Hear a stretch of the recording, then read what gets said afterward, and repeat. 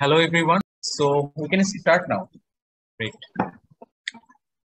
So আজকে আমরা Davies স্কিলের পক্ষ থেকে একটা ছোটখাটো ওয়েবিনার আয়োজন করেছি। এটা বেসিক্যালি আজকের এই সেশনটা ইজ এ পার্ট অফ আমাদের একটা আপকামিং ইউএক্স এর উপর একটা কোর্স সামনে ওপেন হবে, স্টার্ট হবে basically. So this session basically is a part of this session.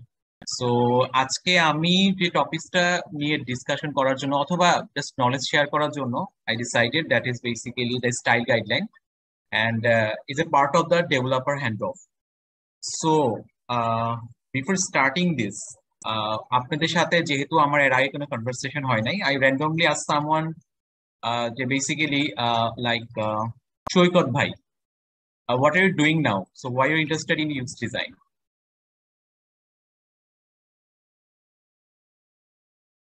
Hello সৈকত ভাই, আপনি কি আমাকে শুনতে পাচ্ছেন? হ্যাঁ ভাইয়া শুনতে পাচ্ছি, আপনি কি শুনতে পাচ্ছেন? হ্যাঁ, গ্রেট। সো জাস্ট আমি র্যান্ডমলি দু একজনের সাথে একটু হালকা কনভারসেশন করতে যাচ্ছি যে আপনি এখন কি করছেন আর মানে ইউএক্স ডিজাইনে আপনার ইন্টারেস্টটা কেন আসছে, এই জাস্ট শেয়ার করার জন্য আমাদের সাথে। আচ্ছা ভাইয়া, আসলে আমি বেসিক্যালি এখন ইউআই ইউএক্স ডিজাইনার হিসেবে কাজ করছি মিসফিট টেকনোলজিতে। সো আমার আসলে এত দূর বা এখন যে কোম্পানিতে জব করতেছি সবকিছু আমার আসলে self learning from YouTube and other sources. So আমার আসলে সিনিয়র কোনো মানে কারো কাছ থেকে শেখা হয় নাই। সো আমার কোর্সের প্রতি ইন্টারেস্ট এই কারণে যে সিনিয়ররা আসলে ইন্ডাস্ট্রিতে কিভাবে কাজ করে, বিকজ অফ আমি যেখানে আছি ওইখানে কোনো সিনিয়র নাই। সো কাজ করতে গেলে আমার আসলে বেসিক্যালি টুকটাক অনেকগুলো প্রবলেম হচ্ছে যেগুলো আমার সলভ করতে একটু টাইম লাগছে। সো এই কারণে আর কি যে দেখতে চাই যে সিনিয়ররা আসলে বা কোনো একটা কোর্স করে যে কোর্সে আসলে কিভাবে শেখানো হয়।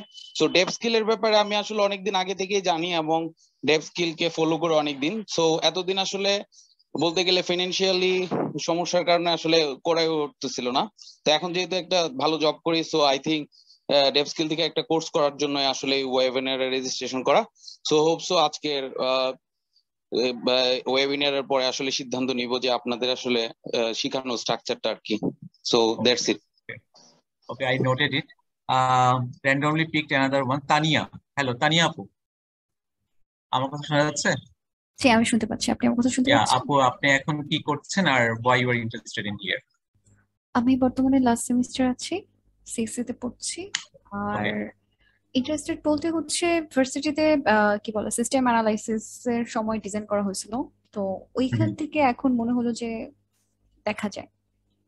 ওকে, একটু নিজের পরিচয় দিয়ে নিই, তারপরে আমি ওভারঅল একটু হালকা ডিসকাশন করে আমার টপিকস আমি জাম্প করে যাব।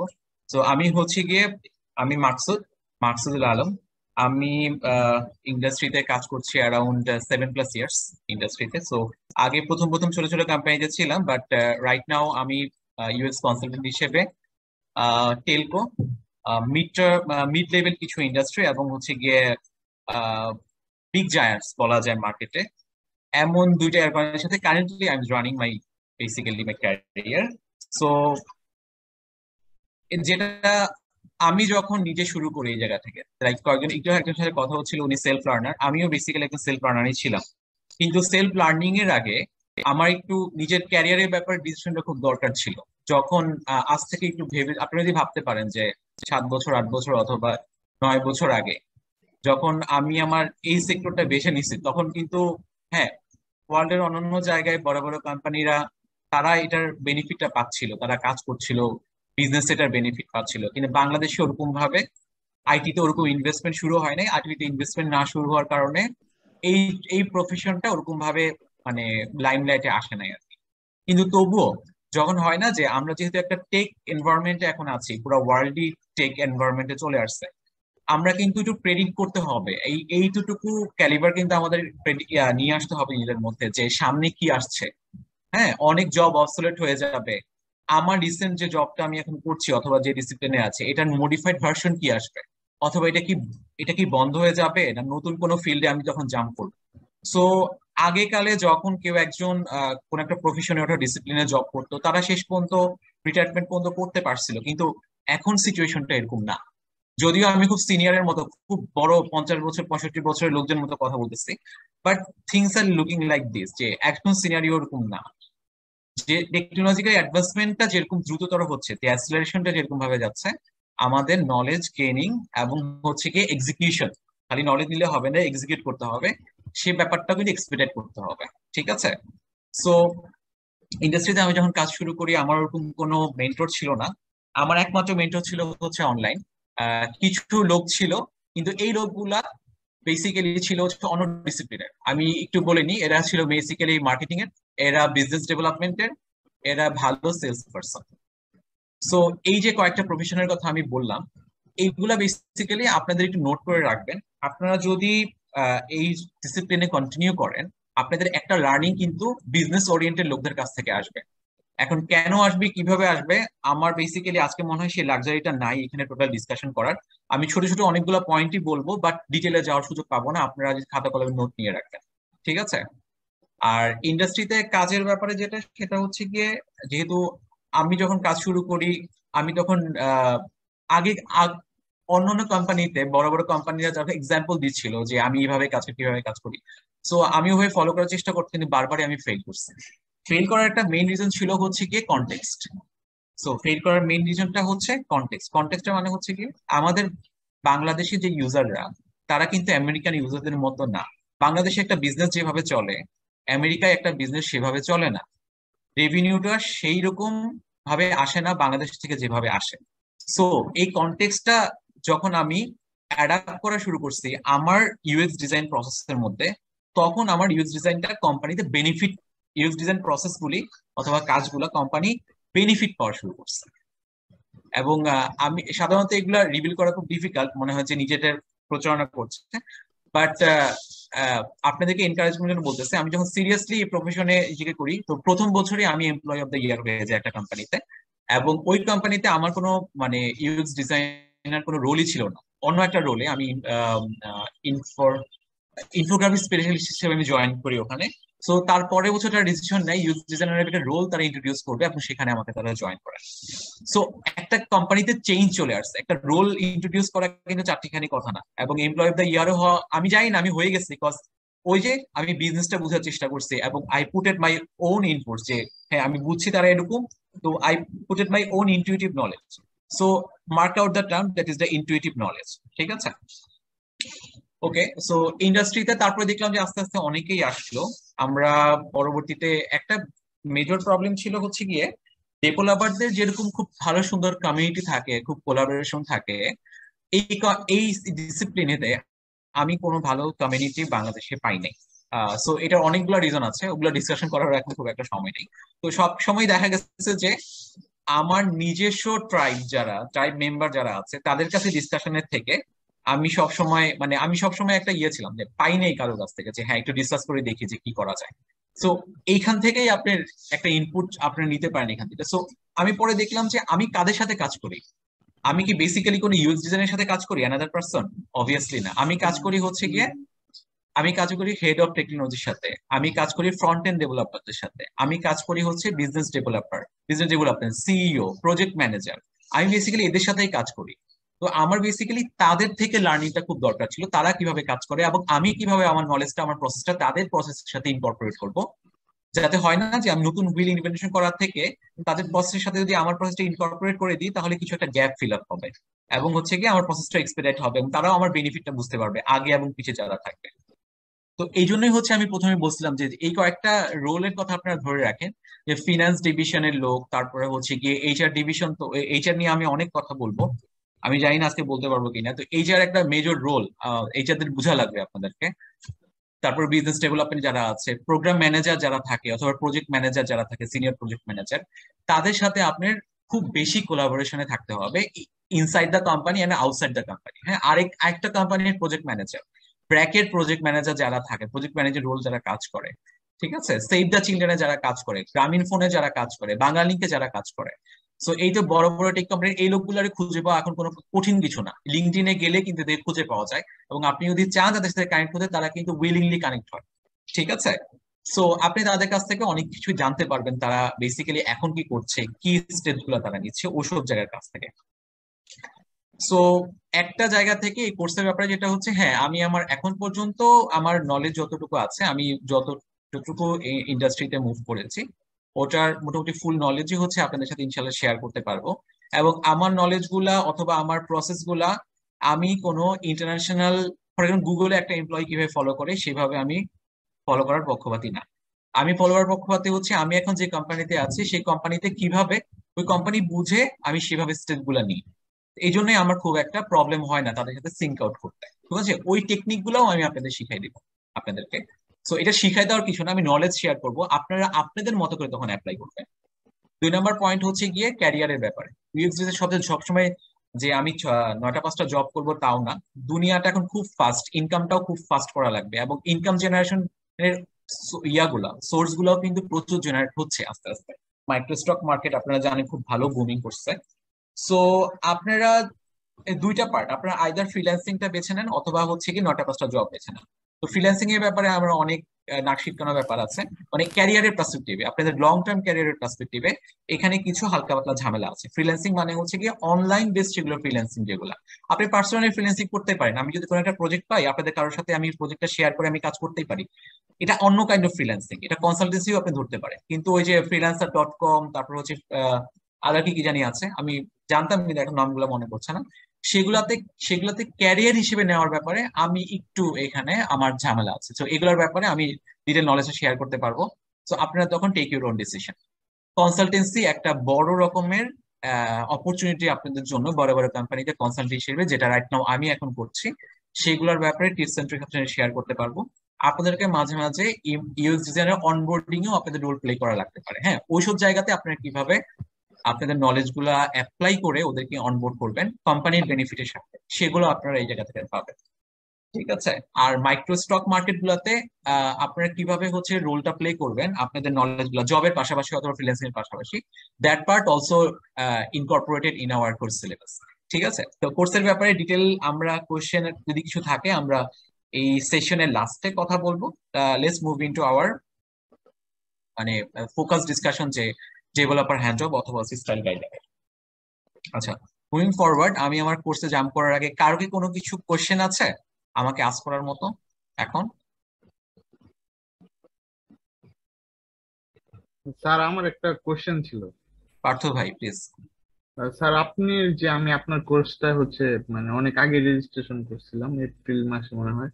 তো এখানে প্রি রিকুইজিট ছিল হচ্ছে যে গ্রাফিক ডিজাইনের মানে কিছু এক্সপিরিয়েন্স থাকা লাগবে। ওকে, এখন স্যার এখানে কিরকম এক্সপিরিয়েন্স থাকবে? আমি তো ওকে, I am noting your question.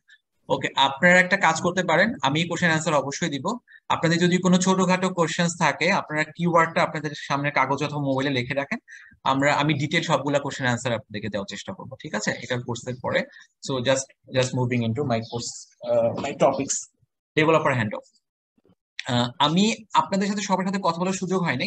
আপনারা কেউ ইন্ডাস্ট্রিতে কাজ করতেছেন, কেউ এখনো আসার প্ল্যান করতেছেন, এরকমই হবে মোটামুটি আমার যা আন্ডারস্ট্যান্ডিং এই আজকের অডিয়েন্সের কাছ থেকে। সো আমি যে জায়গাটা নিয়ে কাজ করবো, আজকে কথা বলবো, সেটা হচ্ছে গিয়ে আপনারা যখন কোনো একটা প্রোডাক্টের ডিজাইন করে ফেলাবেন, সেই ডিজাইন করার পর তারপরে আপনার ডিপেন্ডেন্সি হচ্ছে গিয়ে ফ্রন্ট এন্ড ডেভেলপার। ঠিক আছে, তো ফ্রন্ট এন্ড ডেভেলপারকে কিভাবে আপনার কাজটা সাবমিট করবেন, ঠিক আছে, সেটাকে ডেভেলপার হ্যান্ডঅফ বলা হয়। এইটার ছাড়াও ডেভেলপার হ্যান্ডঅফের ডেফিনেশনটা আরো অনেক ব্যাপক।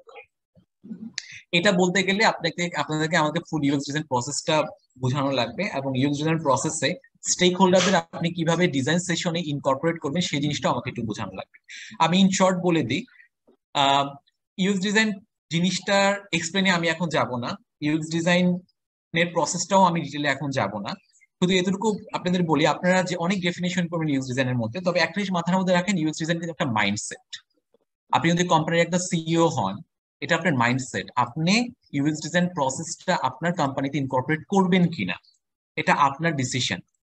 আপনি চেক করে দেখেন যে এই প্রসেসটা ইনকর্পোরেট করার কারণে আদার কোম্পানিগুলা $1 ইনভেস্ট করে কতটুকু রেভিনিউ জেনারেট করতে পারছে, রিটার্ন কতটুকু পাইছে, কিভাবে বিজনেসে কিভাবে হচ্ছে ক্রাউড থেকে কিভাবে নিজেকে মানে বের করে আনতে পারতেছে, ইউজারদের কাছ থেকে কত দ্রুত রিচ করতে পারতেছে, এটা আপনার ডিসিশন, আপনি পার্সোনালি এখানে নলেজ গেইন করতেই পারেন। ঠিক আছে, সো যেটা আমি বললাম ইউএক্স ডিজাইন এটা বেসিক্যালি একটা মাইন্ডসেট। কিন্তু যে কোনো একটা ফ্রেমওয়ার্ক অথবা মাইন্ডসেট আমরা যাই বলি না কেন, অর্গানাইজেশনে যখন আপনাকে একটা রোল দেওয়া হবে, এবার আমি এমপ্লয়ি ক্ষেত্রে চলে আসি, তখন কিন্তু আপনি কিছু কাজ করা লাগবে, এবং সেই কাজটা কিন্তু ভিজিবল হতে হবে আপনার ম্যানেজারের কাছে অথবা হচ্ছে হায়ার অথরিটির কাছে। তো ব্যাকগ্রাউন্ডে কি একটা ফ্রেমওয়ার্ককে আপনাদের একটা প্রসেসে নিয়ে আসতে হবে, ঠিক আছে? এগুলো অলরেডি আমার মতো করে আমার মতো একটা প্রসেস আছে যেটা আমি সবসময় ইনকর্পোরেট করি, যেটা আমি প্রথমে বলে আসছিলাম, আমি সবটুকু নিজে নিজের মতো করে ডিফাইন করে নিয়েছিলাম, এবং কোম্পানি টু কোম্পানির প্রসেসটা আমার ভ্যারিও করে। আচ্ছা, তো যেটা বলেছিলাম, একটা ফ্রেমওয়ার্ক অথবা কনসেপ্টকে কিন্তু একটা প্রসেসে নিয়ে আসতে হবে। যখন একটা প্রসেসের কথা আমি বলছি, দ্যাট মিনস কোনো প্রসেসের মধ্যে কিছু স্টেপস আছে, এটা আমরা সবাই বুঝি। যদি আমি প্রথম স্টেপটা যেটা বলবো সেটা হচ্ছে ডিসকভারি অথবা রিসার্চের একটা ফেজ থাকে এটার মধ্যে, ঠিক আছে? রিসার্চ আছে, তারপরে এই জায়গাটার মধ্যে এমপ্যাথি ম্যাপিং আছে, ইনফরমেশন আর্কিটেকচার আছে, ইন্টারেকশন ডিজাইন আছে, তারপরে হচ্ছে গিয়ে অনেকগুলো স্টেপস এখানে আছে। অনেকগুলো স্টেপস করার পর ওয়্যার ফ্রেমিং আছে, একটা একটা লাস্ট স্টেপ অলমোস্ট, সেটা হচ্ছে কি লাস্টের একটু আগের, সেটা হচ্ছে কি ইউআই ডিজাইন, ওয়্যার ফ্রেমিং এর পরে এটা। সো ইউআই ডিজাইনটা করার পরে সেটা হচ্ছে গিয়ে আপনাকে ডেভেলপারকে আপনার ডিজাইনটা সাবমিট করা লাগবে। এই যে প্রসেসগুলো আমি হালকা হালকা করে বলে গেলাম, প্রতিটা স্টেপে কিন্তু আপনি সবসময় সবাইকে নিয়ে কাজ করতে পারবেন না। আর একটা হচ্ছে আপনি একাও কাজ করবেন না, ইউএক্স ডিজাইনার কোনো সময় একা কাজ করে না। ইউএক্স ডিজাইনার কিন্তু কিছু ডিজাইন সেশন সবসময় চালায়, এবং হচ্ছে গিয়ে যে প্রোডাক্টটা ডেভেলপ করছে এই প্রোডাক্টের স্টেক হোল্ডারদের ডিফাইন করে এক এক সময় এক এক টাইপের স্টেক হোল্ডারে ইনকর্পোরেট করে কাজগুলা করে। হ্যাঁ, এই যে কথাটা আমি বললাম না এখন, এটা কিন্তু অনেক দামি একটা কথা। এটা মোটামুটি আমার বুঝতে মোটামুটি 2-3 বছর লেগে গেছে, যেটা আমি এক ধাক্কায় বলে ফেলাইছি, এবং আমি জানি এটার বেনিফিটটা কি। সো এগুলা ডিটেল আমরা ডিসকাশনে পরে যেতে পারবো। সো আপনারা মাথায় রেখে রাখেন, ইউএক্স ডিজাইন প্রসেস যে স্টেপ গুলো আপনি অনলাইনে দেখবেন অথবা আপনি আমার কাছ থেকে শুনবেন, তো আপনি আগে কোনো একটা প্রজেক্ট শুরু করার আগে স্টেক হোল্ডারদের ডিফাইন করবেন অথবা ইউজারদের ডিফাইন করবেন। তারপর প্রতিটা স্টেপে এক এক টাইপের স্টেক হোল্ডার অথবা ইউজারদের নিয়ে এক একটা স্টেপ আপনি কমপ্লিট করবেন। প্রতিটা স্টেপ যাওয়ার পর আপনার একটা আর্টিফেক্ট তৈরি হবে অথবা একটা ডেলিভারেবল তৈরি হবে, ঠিক আছে? যেমন ইউজার রিসার্চ করার পর আপনি যে ডেলিভারেবল তৈরি হবে তার নাম হচ্ছে user research report, empathy diagram, persona template, persona, ঠিক আছে? এই জিনিসগুলো আপনার তৈরি হবে। এইগুলা বেসিক্যালি আপনার কাজের ভিজিবিলিটি, যেটা কোম্পানি দেখবে। এটা কোম্পানি দেখে কি করবে, সেটাও এর বেনিফিটটাও এর ভ্যালুটা কিন্তু আপনাকে রেডি করতে হবে। এটার ইউজার কারা, ইউজার রিসার্চ রিপোর্টটা কে ইউজ করবে, এমপ্যাথি ডায়াগ্রাম এমপ্যাথি ম্যাপিংটা কে ইউজ করবে, আপনি যখন পার্সোনা গুলো বানাবেন কে ইউজ করবে, অবশ্যই এগুলো আপনাকে বলতে হবে, তাকে এটা দিতে হবে। এই পুরো প্রসেসের মধ্যে যারা সব সময় কমন থাকবে, সে হচ্ছে গিয়ে হেড অফ টেকনোলজি অথবা head of IT, system architect, front end developer. এই লোকগুলা সবসময় হচ্ছে আপনাদের সাথে প্রতিটা স্টেপে থাকবে কমন। আর অন্যান্য জায়গায় কেউ কেউ কোনো কোনো জায়গায় ফিনান্সিয়াল লোক থাকবে, কোনো কোনো জায়গায় বিজনেস ডেভেলপমেন্টের লোক থাকবে, কোনো কোনো জায়গায় সিইও থাকবে, হ্যাঁ, কোনো কোনো জায়গায় বাইরের স্টেক হোল্ডাররাও থাকবে, ভেন্ডররাও থাকবে আর কি। কিন্তু যারা একেবারে কমন থাকবে, যেহেতু আমি এই জায়গাটা এখন টেক বেসড প্রোডাক্ট নিয়ে কথা বলছি, টেক বেসড প্রোডাক্ট না, ঠিক আছে, তাহলে হচ্ছে গিয়ে আপনাদের সবসময় আইটি সেক্টরে অথবা আইটি ডিভিশনে যারা কাজ করে তাদের একজন রেসপন্সিবল পার্সনকে সবসময় ইনকর্পোরেট করতে হবে, জানাইতে হবে যে হ্যাঁ আমি এটা ফাইন্ডিংস পেয়েছি, তাদের সবসময় জানাতে হবে। জানালে সুবিধাটা আপনারা ভালোই জানেন, যে আপনি যেভাবে প্ল্যানিং করতেছেন, আপনি যে আপনি যে ফিডব্যাক গুলা ফিল্ড থেকে পাইলেন অথবা হচ্ছে ভেন্ডর থেকে পাইলেন, সেটা যদি আপনি তাদেরকে জানান তাহলে তারা বেটার একটা প্ল্যানিং করতে পারবে, ঠিক আছে? ওকে, নাম্বার 2, এবার চলে আসেন হ্যান্ড অফের জায়গায়। এই প্রতিটা স্টেপে আপনি একটু একটু করে যে ইনপুট দিচ্ছেন না, এগুলো কিন্তু হ্যান্ড অফের লেভেলে পড়ে যায়। যেমন হচ্ছে গিয়ে আপনি যখন ফুল ইউজার আন্ডারস্ট্যান্ডিং চলে আসবে, ফিচার গুলা ডিফাইন হয়ে যাবে, এবং ফিচার ডিফাইন হওয়ার পর কিছু জিনিস আপনি পার্ক করে রাখবেন, আবার কিছু জিনিস নিয়ে আপনি এখন মার্কেটে নামবেন, কথা আপনার হাতে সময় কম থাকতে পারে। তো আপনি ফিচারটা দেখে আপনি হচ্ছে একটা ইউজার ফ্লো বানাবেন, এই ইউজার ফ্লোটা আপনাকে ডেভ টিমের সাথে শেয়ার করা লাগবে, এটা একটা ডেভেলপার হ্যান্ড অফ, ঠিক আছে? তখন তারা একটা নেগোশিয়েট করবে আপনার সাথে যে এইভাবে ফ্লো গেলে আমার টেকনোলজিক্যাল ওরকম ফ্যাসিলিটি নাই, এখন এখানে খরচ হতে পারে, বেটার আপনি ওভাবে যান। তাহলে আপনি কি করলেন, ডিজাইন হওয়ার আগে কিন্তু ইউজার ফ্লোটা অপটিমাইজ করে নিতে পারতেছে, ঠিক আছে? যেটা আপনার বড় ধরনের একটা সময় ব্যয় হবে। আপনি যদি ইউআই করে ফেলান তাহলে আবার ইউজার ফ্লোটা ব্যাকে এসে ইউজার ফ্লোটা করে আবার ওদিকে গেতে আপনার একটা অনেক বড় সময় খরচ হবে, একটা বড় ফাইন্যান্সিয়াল লস হবে কোম্পানির ক্ষেত্রে, যেটা কেউ মেনে নিতে চাবে না। তো ইভেন্চুয়ালি দেখা যাবে কোম্পানি থেকে আপনি বেরোয় যাওয়া লাগবে, ঠিক আছে? সো একটা একটা ডেলিভারেবল অথবা একটা হ্যান্ড অফ হচ্ছে গিয়ে ইউজার ফ্লো। এরকম আরো অনেকগুলো হ্যান্ড অফ আছে। তো শেষ পর্যন্ত যেটা করা লাগবে ইউআই ডিজাইন। তো ইউআই ডিজাইনের সাথে আপনাদেরকে ডিজাইন সিস্টেমটা আপনি ওদেরকে মানে ব্রেনে ঢুকাই দেওয়া লাগে। ডিজাইন সিস্টেমের একটা মেইন কম্পোনেন্ট হচ্ছে কি স্টাইল গাইডলাইন। ওই ডিজাইন সিস্টেমের মধ্যে স্টাইল গাইডলাইনটা মেইনলি আমি ফোকাস করতেছি ওইটার উপরে। ওইটা আর যেই না হোক, ফ্রন্ট এন্ড ডেভেলপার যে আছে তাকে খুব ভালো মতো করে একেবারে লাইন টু লাইন সুন্দর সুন্দর করে স্টেপ ওয়াইজ তাকে প্রতিটা জিনিস কম্পোনেন্ট স্টাইল গাইডলাইনে আপনাকে বুঝিয়ে দিতে হবে, ঠিক আছে?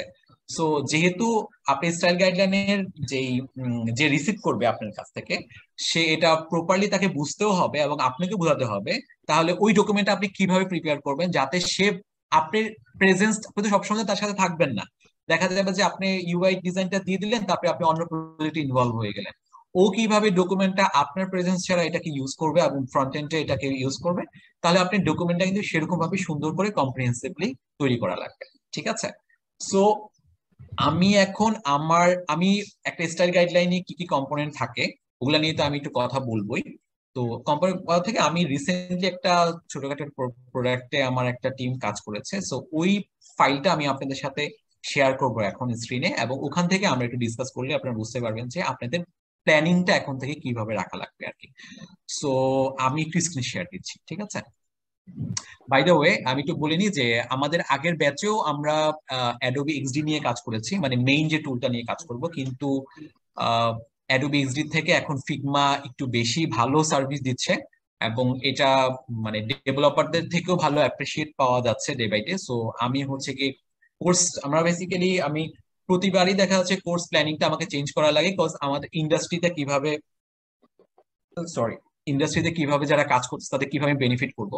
আপনি যদি বাইরের কোনো কোম্পানি কোনো এমপ্লয়ের সাথে কাজ করেন, হ্যাঁ, তারা কোন কোন টুল নিয়ে কাজ করতেছে সেগুলো জানলে আমি হচ্ছে সেগুলো চেঞ্জ করে ফেলাই এবং তাদেরকে লার্নিং এ দিই। সো একটা মেজর টুল হচ্ছে কি ইউআই ডিজাইন করবেন, আর ব্রেন স্টর্মিং টুল কিছু আছে যেটা বেসিক্যালি আমিও কিছু ফলো করি, ইন্ডাস্ট্রিতেও কিছু আছে। তো আমরা মোটামুটি একটা ব্রেন স্টর্মিং টুল কিছু ইউজ করব এবং সেগুলা মানে মানে লিটারালি ইউজ করবো আর কি। আপনারা ইউজ করবেন, আমি ইউজ করবো, এবং ইউআই এর ক্ষেত্রে আমি ফিগমাটা ইউজ করবো। বাট এক্সডি যে ইউজ করবো না তা না, আপনাদেরকে যারা কোর্সে থাকবে জানেন তাদেরকে আমি এক্সডিটাও ইউজ করাবো, আমিও শিখাই দেবো আপনাদেরকে। ঠিক আছে?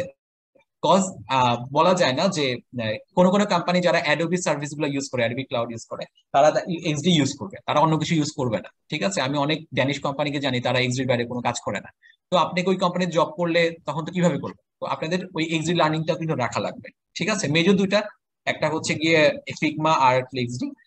আমি যেহেতু অ্যাপেলের প্রোডাক্টটা খুব সিরিয়াসলি ইউজ করি না, তো স্কেচটা আমি আপনাদের ওভাবে দেখাইতে পারবো না, কিন্তু এই দুটা মোটামুটি জানলে, এক্সডি আর ফিগমা জানলে, মোটামুটি অন্য কোনো টুল, ইউআই ডিজাইন ও প্রোটোটাইপিং এর যে কোনো টুল আপনারা খুব মানে ইজিলি নিতে পারবেন।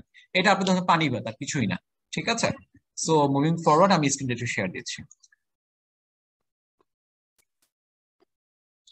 আপনাদের কোশ্চেন্স গুলা, কিওয়ার্ড গুলা হালকা একটু নোট করে রাখেন। হ্যাঁ, আমি মোটামুটি 15 মিনিটস আপনাদের সাথে ডিসকাস করবো আপনাদের কোশ্চেন্স নিয়ে।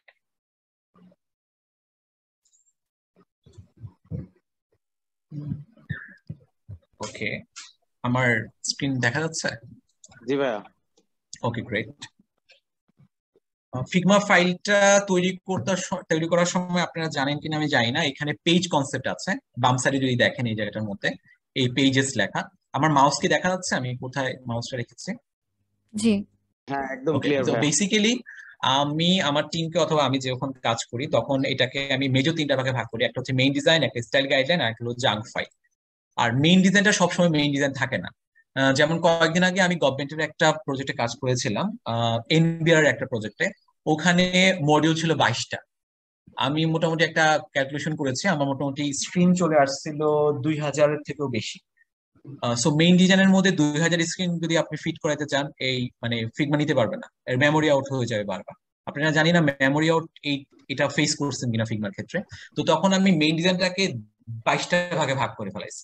ঠিক আছে? দেখা যাচ্ছে একটা মডিউলেই আপনি 70-72টা স্ক্রিন আসছে, আবার কোনো কোনো মডিউলে 15-16। সো আমি ডিভাইড করার কারণে লোডটা অটোমেটিক স্প্লিট হয়ে যায় আর কি। সো ওটা তো পরের কাহিনী, আমরা ফিগমাটাকে কিভাবে বেস্ট ইউজ করতে পারি। তো ছোটখাটো প্রোডাক্টের জন্য, যেমন এটা খুব ছোট একটা প্রোডাক্ট, একটা ই কমার্স প্রোডাক্ট, ভেজিটেবলস নিয়ে, ভেজিটেবল স্ন্যাক্স, ফ্রুটস, ডেইরি, এইসব প্রোডাক্ট নিয়ে। সো এটা তিনটা ভাগে ভাগ হয়ে গেছে, একটা মেইন ডিজাইন, একটা স্টাইল গাইডলাইন, একটা জাঙ্ক। জাঙ্কে হচ্ছে কি আপনি মেইন ডিজাইন করার সময় যেগুলা সাধারণত মনে হবে যে কোনো কোনো স্ক্রিন করার সময় আপনারা নিজেরা কাজ করে যারা জানেন যে হ্যাঁ একটা লেআউট করলাম আর সেটা অল্টারনেটটা ভার্সন করে দেখি, আরেকটা ভার্সন করে দেখি। এটা করার পর আপনার ফ্রেন্ডদের সাথে কলেজের সাথে ডিসকাস করে কোনটা ভালো লাগে, হ্যাঁ, তখন দেখা যাচ্ছে যে হ্যাঁ আচ্ছা এটা ভালো লাগে, ভোট বেশি আসছে, তাকে দুটা ফালাই দিলেন। কিন্তু এটা আপনি কখনো ফালাবেন না। ও আচ্ছা, আরেকটা জিনিস বলে রাখি, ইউএক্স ডিজাইনারদের কাজগুলো কিন্তু সবসময় প্রিজার্ভ করতে হয়। যেসব জিনিস আপনারা ফালাই দিবেন কিন্তু অ্যাকচুয়ালি ফালাবেন না, কোনো কোনো না কোনো জায়গায় আপনি স্টোর করবেন। ঠিক আছে? ফিগমার ক্ষেত্রে সেটা আমি সবসময় জাঙ্কে ফালাই রাখি। আমি যদি একটু ওপেন করে দেখাই, আপনাদের দেখাই যে এখানে প্রচুর স্ক্রিন আছে জাঙ্কে। হ্যাঁ, অনেকগুলো স্ক্রিন আছে। সো ওইদিকে আমরা একটু পরে যাচ্ছি। তো আমি স্টাইল গাইডলাইনে চলে যাই। স্টাইল গাইডলাইন কম্পোনেন্ট গুলোর মধ্যে মেজর কম্পোনেন্ট গুলা যেটা আমার এই প্রোডাক্টের ক্ষেত্রে লেগেছে, যেগুলো লাগে নাই সেগুলো আমি এখানে রাখিও নাই। ঠিক আছে, যেগুলো এখানে লেগেছে সেটা একটা একটা করে দেখাই। একটা হচ্ছে কালার, একটা টাইপোগ্রাফি, একটা হচ্ছে ইনপুট ফিল্ডস, আরেকটা হচ্ছে প্রোডাক্ট কার্ড। আপনারা জানেন যে আমাদের কাজগুলো এখন কার্ড বেসিসে হয়। তো আর যেহেতু এই জায়গাটার মধ্যে ভেজিটেবলস আছে, কিছু প্রোডাক্ট থাকবে ডেফিনেটলি, প্রোডাক্ট গুলো কোনো কার্ডে রাখা লাগবে, কার্ডের ভেরিয়েশন গুলো এই জায়গাটার মধ্যে যত রকমের ভেরিয়েশন ছিল। Buttons, very important thing. Others মানে যেগুলো খুব ছোট ছোট জিনিস, যেমন হচ্ছে চিপস। আপনারা জানি না এটা নাম আপনারা শুনেছেন কিনা, এটা গুগলের ইনভেন্ট করা, গুগলের ম্যাটেরিয়াল ডিজাইন থেকে ইনভেন্ট করা একটা নাম, বাট এটা আপনারা মোটামুটি সবাই জানে। হ্যাঁ, চিপস, এটা অ্যাডোবিও অ্যাডাপ্ট করছে এই নামটা। আইকনস গুলো কি কি ব্যবহার করছেন, কি কি ব্যবহার করছেন, দুনিয়ার সব আইকন দেওয়ার কোনো দরকার নেই এটার মধ্যে। এখানে অর্ডার ট্রেকিং একটা ব্যাপার আছে, অর্ডার ট্রেকিং এ 4টা স্টেপ, প্রতিটি স্টেপে কোন স্টেপে কোন লুকিংটা কিরকম হবে, কিছু ডিসকাউন্ট কুপনের ডিজাইন, তারপরে হচ্ছে গিয়ে অ্যান্ড্রয়েড এবং আইওএস এর ক্ষেত্রে উপরে নিচের বারটা, কিছু এই জায়গাটার মধ্যে কিছু স্ন্যাক বার এখানে আছে, প্রোফাইল পিকচারের কিছু আছে, সিলেকশন কন্ট্রোলের কিছু আছে, যেগুলো খুব ছোট ছোট জিনিস, সেটা আমি একটা জায়গায় নিয়ে আসি সবসময়। ঠিক আছে, ওকে। সো আমি একটা একটা করে যাই কালারের ক্ষেত্রে। আচ্ছা, বাই দ্য ওয়ে, স্টাইল গাইডলাইনটা আপনারা যখন একটু অনলাইনে স্টাডি করতে যাবেন, তখন আপনারা মোটামুটি দেখবেন যে হ্যাঁ, আপনি 4-5 জনের স্টাইল গাইডলাইন ফলো করলে কিছু কমন জিনিস পাবেন, কিছু আবার ডিফারেন্ট জিনিস পাবেন। আমি সবটুকু হচ্ছে গিয়ে ঠিক আমার কাজের জন্য যেভাবে বেস্ট হবে আমি সেভাবে করেছি। ঠিক আছে, সো এখানে কোনো ইন্টারন্যাশনাল কোনো ল নাই যে আমাকে স্টাইল গাইডলাইনটা এইভাবেই হুবহু করা লাগবে। ঠিক আছে, আপনার কাজের জন্য এবং আপনাদের সাথে যারা কাজ করবে তারা যেভাবে বেনিফিট হবে আপনি ডকুমেন্টটা ঠিক সেভাবেই বানাবেন। 2 নাম্বার, ইউএক্স ডিজাইন এখন পর্যন্ত একাডেমিকলি ভাবে ওভাবে সিরিয়াসলি পড়ানো হয় না, কোনো অনার্স ডিগ্রি নাই ইউএক্স ডিজাইনের উপরে। ঠিক আছে, কিন্তু ইউএক্স ডিজাইনারটা কিন্তু ব্রডার কনসেপ্ট যদি দেখি, আপনি যদি হিউম্যান সেন্টার ডিজাইন অথবা হচ্ছে গিয়ে আরো বর্ডার ইম্প্যাক্ট ইনভেস্টমেন্ট, হ্যাঁ, আরো বর্ডার কনটেক্সটে দেখলে ইউএক্স ডিজাইন অথবা হিউম্যান সেন্টার ডিজাইন একটা ছোট 2-3টা কোর্সের মধ্যে পড়ে আর কি। তো আমার মতে কোনোদিনও ইউএক্স ডিজাইন কোনো বড় করে অনার্স লেভেলে অনার্স কোর্স হবে না, কখনো হবে না। এটা কোনো একটা সেমিস্টারের মধ্যে কোর্স হতে পারে। ঠিক আছে, সো এটা নিয়ে কোনো ডিগ্রি আসার পসিবিলিটি খুব কম। এটা অনেক, তবে একটা জিনিস, হ্যাঁ, এটা আস্তে আস্তে বড় হচ্ছে, ফুলে ভেবে বড় হচ্ছে কোন সেন্সে, অনেক বড় বড় কান্ট্রি যখন, অনেক কান্ট্রি যখন অনেক বড় হয়ে যায়, আশেপাশের কান্ট্রি গুলাকে কিন্তু নিজের কাছে নিয়ে নেয়। রাশিয়া এখন যেরকম করতেছে। তো ইউএক্স ডিজাইনের ব্যাপ্তিটা অনেক বাড়তেছে। ঠিক আছে, ব্যাপ্তিটা অনেক বাড়তেছে। তো বিজনেস থেকে কিছু কিছু কম্পোনেন্ট সেটা নিজের ডিসিপ্লিনে ঢুকাই দিচ্ছে, তারপর ডেভেলপমেন্ট থেকে কিছু জিনিস নিজের মধ্যে ঢুকাই নিচ্ছে। ও আস্তে আস্তে বড় হচ্ছে। তো ও যেহেতু বড় হচ্ছে, তো দেখা যাচ্ছে যে ইউএক্স ডিজাইনার তারা কি ডেভেলপমেন্ট টিমের লোক, না ডিজাইন টিমের লোক, না হচ্ছে কি বিজনেস টিমের লোক, এগুলা নিয়ে এখন টানা হেঁচড়া শুরু হয়ে গেছে। ঠিক আছে, তো না ইন্ডিপেন্ডেন্ট কোনো একটা ডিপার্টমেন্ট আমি তাদের জন্য ওপেন করবো। যেমন কোনো কোনো কোম্পানিতে ক্রিয়েটিভ ডিপার্টমেন্টের মধ্যে ইউএক্স ডিজাইনার ঢুকাই দিচ্ছে, কোনো ডিপার্টমেন্ট আমি বিজনেস টিমের মধ্যে ইউএক্স ডিজাইনারদের ঢুকেছে। আর সো বেসিক্যালি এই subject to based on the company. আর আরেকটা জিনিস বলিনি, আমি বারবার ইউএক্স ডিজাইনার বলি, কিন্তু আপনারা বর্ডার কনটেক্সটে দেখবেন ইউএক্স ডিজাইনারের থেকে এটার ভিতরে আরো অনেকগুলা জব রোল আছে, যেগুলা এটা এটা অনেক বড় বড়। যেমন ইউজার রিসার্চার, ঠিক আছে, এটা আলাদা একটা জব, খুব ভালো স্যালারি এগুলো। বাংলাদেশে অল্প 2-1টা কোম্পানি ইউএস রিসার্চার জয়েন দিতে পারে, বাংলাদেশে পাঠাও দিচ্ছে, যারা প্রোডাক্ট বেসড কোম্পানি, পাঠাও, সহজ, এই টাইপের, এরা এগুলা লাক্সারি আছে তাদের এই টাইপের ইউজার রিসার্চার হায়ার করার। ঠিক আছে, আর মার্কেট থেকে তো পেতেও হবে ইউজার রিসার্চারদের, এটাও একটা বড় ব্যাপার। ঠিক আছে, যারা বাইরের দেশে যাচ্ছে এগুলা শিখতেছে, তারা বাংলাদেশে এসে জব করে না। সো বাংলাদেশে থেকে কিভাবে ইউজার রিসার্চ শিখবেন, তো ওটার আপনাদের আপনাদের একাডেমিক ব্যাকগ্রাউন্ডটা কিভাবে থাকলে, নলেজ কিভাবে থাকলে আপনারা ইউজার রিসার্চে শিফট করতে পারবেন, ওই জিনিসগুলো আপনাদের সাথে আমি শেয়ার করতে পারবো, বিকজ আমি প্রচুর ইউজার রিসার্চে কাজ করেছি। আচ্ছা, সো তারপর আরেকটা হচ্ছে ইনফরমেশন আর্কিটেক্ট। আপনারা নোট নিয়ে রাখেন, এটা একটা বড় একটা জব রোল। আপনারা স্ল্যাক অথবা হচ্ছে গিয়ে ফিগমার মধ্যেও তারপরে অনেক প্রোডাক্ট বেস কোম্পানিতে ইনফরমেশন আর্কিটেক্ট একটা আলাদা জব রোল পাবেন। হ্যাঁ, ইন্টারাকশন ডিজাইনার আলাদা একটা জব রোল, ইউআই ডিজাইনার আলাদা একটা job role. So UX designer যখন একটা জব রোল করা হয়, তখন এটা বেসিক্যালি কমপ্লিটলি মিক্সড আপ, এবং সে বেসিক্যালি কমপ্লিটলি এনজয় করতে পারে না সবগুলা স্টেপকে এন্টারটেইন করানোর জন্য অথবা প্রসেস গুলো ফলো করার জন্য। তো এই যে যে কথাগুলো আমি বলছি না, এগুলা সবটুকু ডিটেইলে আমার এক্সপিরিয়েন্স আপনাদের সাথে শেয়ার করব। তবে যে কটা জব রোলের কথা আমি আপনাদের বললাম, ঠিক আছে, ও আরেকটা ভেরি ইম্পর্টেন্ট, ইউজেবিলিটি স্পেশালিস্ট। ঠিক আছে, এটার কথা আমি এখন পর্যন্ত বলি নাই। ইউজেবিলিটি টেস্টিং এটা মেজর, মানে মেজর কি বলবো, মেজর একটা স্টেপ আপনি প্রোডাক্ট ডিজাইনের ক্ষেত্রে।